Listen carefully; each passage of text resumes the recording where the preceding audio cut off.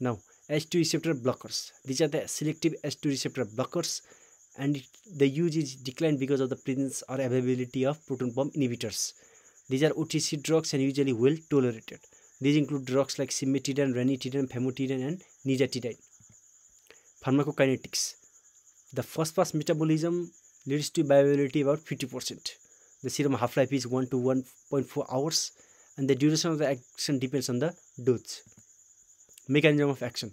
H2 blockers competitively and reversibly bind with H2 receptor present on the gastric parietal cell membrane and inhibits H2 receptors, leading to CAMP of parietal cell, leading to decreased gastric acid secretion. Clinical uses. It is taken before meal, and gastroesophageal reflux disease are the common indication. Peptic ulcer disease, non-ulcer dyspepsia, and prevention of the bleeding from stress-related gastritis. Now this is a picture showing the mechanism of action of different kind of drugs. These include sucralfate, proton pump inhibitors, antacids, H2 antagonists, and others. This is another picture showing mechanism of action on the parietal cell of different drugs.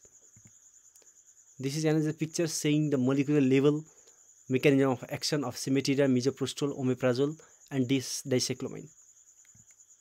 This is another picture showing the mechanism of action on cellular membrane level. Now, adverse effects. Diarrhea, headache, fatigue, myalgia, constipation, confusion, hallucination, agitation, galactorrhea due to cimetidine may be seen. It increases prolactin level. It crosses the placenta, so not given in the pregnancy and lactating mother. Blood dyscrasia, bradycardia, hypotension, and reversible abnormal liver function may be seen.